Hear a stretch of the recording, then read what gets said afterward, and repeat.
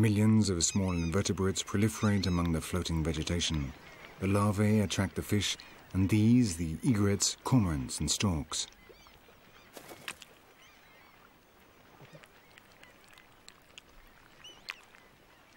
With the rains and the water, millions of mosquitoes are born.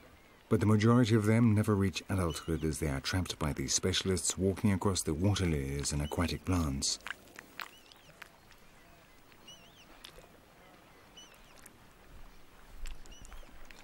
The long toes of the jacanas enable them to reach anywhere where there is a floating plant.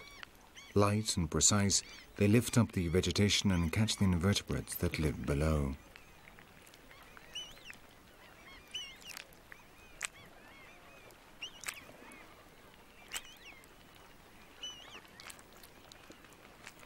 The American purple gananule also uses this same technique, though in this case, instead of an invertebrate, it is going to find a surprise.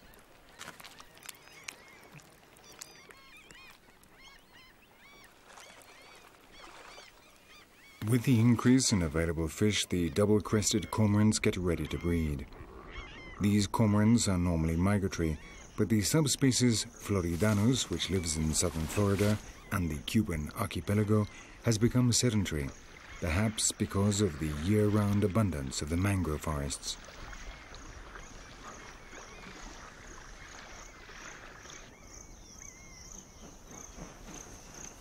During the mating season, the double-crested cormorants gather in colonies which can contain thousands of couples and build their nests on the ground or in the branches of the different trees of the marshes.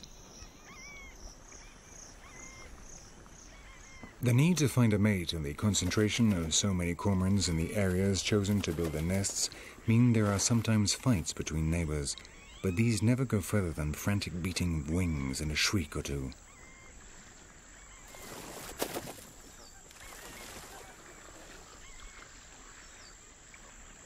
On this occasion, the dispute is soon over.